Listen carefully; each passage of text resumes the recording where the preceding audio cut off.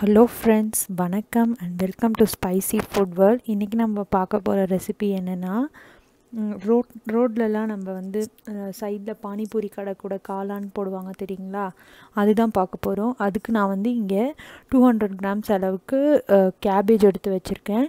அப்புறம் கொஞ்சமாக வந்து ஒரு 7 to 8 மஷ்ரூம்ஸ் எடுத்து அதையும் குட்டி குட்டியாக சாப் பண்ணி வச்சுருக்கேன். இப்போ நம்ம ஃபஸ்ட்டு இந்த கேபேஜை வந்து நல்லா வாஷ் பண்ணிவிட்டு குட்டி குட்டியாக சாப் பண்ணி வச்சுருக்கேன். நல்லா இதை வந்து வாஷ் பண்ணி எடுத்துட்டேன். இதை போட்டுடலாம். இது போட்டுட்டு இது கூடயே வந்து மஷ்ரூமையும் போட்டுடுறேன். மஷ்ரூமையும் போட்டுட்டு நல்லா பிசைஞ்சு விட்டுடுங்க.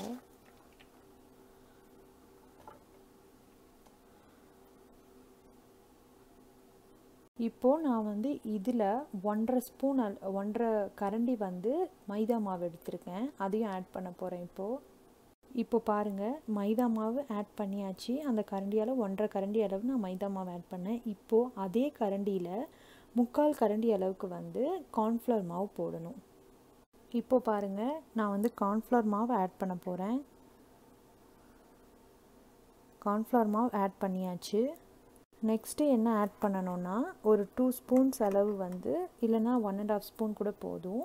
ஏன்னா நம்ம திருப்பி ஜிஞ்சர் கார்லிக் பேஸ்ட் போடுவோம். அதனால் நான் வந்து 1.5 ஸ்பூன் போட்டிருக்கேன் ஜிஞ்சர் கார்லிக் பேஸ்ட்டு.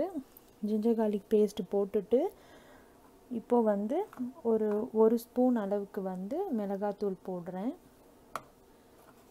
அப்புறம் ஒரு 1/2 ஸ்பூன் அளவுக்கு வந்து கரம் மசாலா போடுறேன். போட்டுட்டு உங்களுக்கு தேவையான அளவு உப்பு போட்டுருங்க.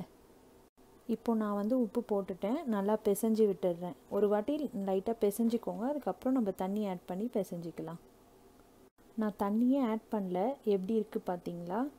ஏன்னா கோஸ்லேருந்தும் மஷ்ரூம்லேருந்தும் கொஞ்சம் தண்ணி விடும்ல, அதனால் இப்போது தண்ணி ஆட் பண்ணாமல் லைட்டாக உப்பை மட்டும் கலந்து விட்டுருங்க. இப்போது வந்து தேவையான அளவு கொஞ்சமாக ஒரு 1/2 டம்ளர் அளவுக்கு மட்டும் தண்ணி ஊற்றி பிசையலாம். எனக்கு வந்து 1/2 டம்ளரை விட ரொம்ப கம்மியாக தான் தண்ணி எடுத்துக்கிச்சு. இப்போ இதை இப்படி பிடிச்சிங்கன்னா பால்ஸ் மாதிரி வரணும். இது மாதிரி பால்ஸாக பிடிச்சி வச்சுக்கோங்க. அதை எண்ணெயில் ஃப்ரை பண்ணி எடுக்கணும். இப்போ பார்த்தீங்களா, நம்ம ரெடி பண்ணி வச்சோம்ல, அதெல்லாம் வந்து நான் பாலாக போட்டு வச்சுருக்கேன். இங்கே வந்து நான் பேனில் வந்து ஆயில் ஹீட் பண்ணி வச்சுருக்கேன். ஆயில் சூடாயிடுச்சு. இப்போ ஒரு பாலாக போட்டு எடுக்க வேண்டியது தான்.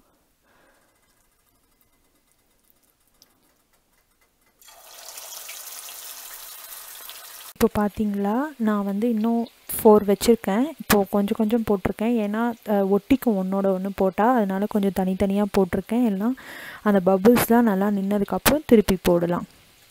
இப்போ பாருங்கள், இப்போ எல்லாத்தையும் நல்லா டபுள் சைடு ரோஸ்ட் பண்ணி எடுத்தாச்சு. நல்லா ஃப்ரை ஆகிடுச்சு.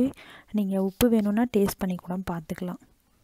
இப்போ நம்ம அந்த பால்ஸ் ஃப்ரை பண்ணி வச்சுருந்தோம்ல, அந்த காளான் எல்லாத்தையும் அந்த கேபேஜ் எல்லாத்தையும் வந்து பிச்சு போட்டு வச்சுருக்கேன் நான் ஆறுனதும். இதை வந்து நம்ம ஆயில் ஹீட் பண்ணி ஃப்ரை பண்ணி எடுக்க வேண்டியது தான். இப்போ வந்து ஆயில் நல்லா ஹீட் ஆயிடுச்சு. இந்த ஸ்டேஜில் வந்து ஆனியனும் இது க்ரீன் கரி லீவ்ஸும் போட்டுற வேண்டியது தான்.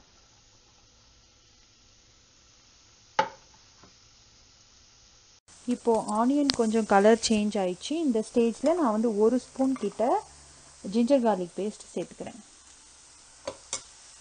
சேர்த்துட்டு இது நல்லா பச்சை ஸ்மெல் போகிற வரைக்கும் கொஞ்சம் ஃப்ரை பண்ணிக்கோங்க. இப்போ இஞ்சி பூண்டோட பச்சை ஸ்மெல் போயிடுச்சு. இந்த ஸ்டேஜில் நான் வந்து கொஞ்சமாக வந்து இது உப்பு ஆட் பண்ணிக்கிறேன். நான் அந்த பால்ஸில் சாப்பிட்டு பார்த்தேன், அதில் கரெக்டாக இருந்தது. பட் ஆனால் இந்த ஆனியனுக்கு உப்பு கொஞ்சம் தேவைப்படும்ல, அதனால் நான் வந்து கொஞ்சம் உப்பு ஆட் பண்ணிக்கிட்டேன். அப்புறமேட்டா வந்து ஒரு ஸ்பூன் கிட்ட மிளகாத்தூள் போடுறேன். கொஞ்சமாக வந்து சோயா சாஸ், அப்புறம் கொஞ்சமாக வந்து கெச்சப்,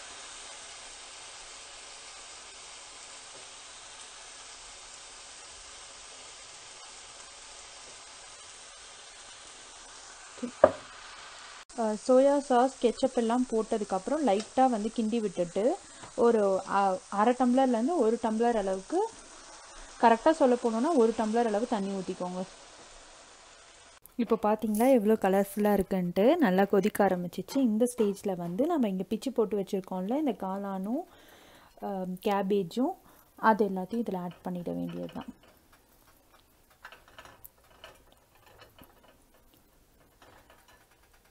ஆட் பண்ணிவிட்டு நல்லா கிண்டி விட்டுருங்க. கிண்டி விட்டுட்டு லிட்டு போட்டு மூடி வச்சுருங்க. இது வந்து கொஞ்சம் திக்காகணுன்னா என்ன பண்ணணுன்னா, கொஞ்சம் நேரம் கழித்து இப்போது ஒரு 5 மினிட்ஸ்க்கு வந்து நல்லா அந்த தண்ணியெல்லாம் இழுத்துருச்சு. இந்த ஸ்டேஜில் வந்து என்ன பண்ண போகிறோன்னா, ஒரு ஸ்பூன் அளவுக்கு கார்ன்ஃப்ளவர் வந்து தண்ணியில் கரைச்சி வச்சுட்டு அதை வந்து ஊற்ற போகிறோம். எதுக்காக இது ஊற்றுறேன்னா, இன்னும் கொஞ்சம் திக்காகிறதுக்காக. இது ஒரு 3 to 5 மினிட்ஸ் நல்லா கிண்டி விட்டுருங்க. இப்போ பார்த்தீங்களா எவ்வளோ சூப்பராக எல்லாம் திக்காகி ரெடி ஆகிடுச்சின்னு சொல்லிட்டு, இப்போது இதை வந்து நல்லா மிக்ஸ் பண்ணி ஒரு வாட்டி நல்லா மிக்ஸ் பண்ணி விட்டுட்டு சர்வ் பண்ணிட வேண்டியது தான். அவ்வளோதாங்க, நம்ம காளான் சூப்பராக ரெடி ஆயிடுச்சு. இப்போ வந்து நான் கொஞ்சமாக அதில் வெங்காயம் போடுறேன். அப்புறம் கொஞ்சோண்டு லெமன், ஒரு ஹாஃப் லெமன் எடுத்து கொஞ்சமாக ஸ்க்வீஸ் பண்ணி விட்டுருங்க. அவ்வளோதான், சூப்பராக காளான் ரெடி ஆயிடுச்சு. இது நீங்கள் மறக்காமல் ட்ரை பண்ணி பாருங்கள். ட்ரை பண்ணிவிட்டு உங்களோட கமெண்ட் எனக்கு போஸ்ட் பண்ணுங்கள். தேங்க்யூ.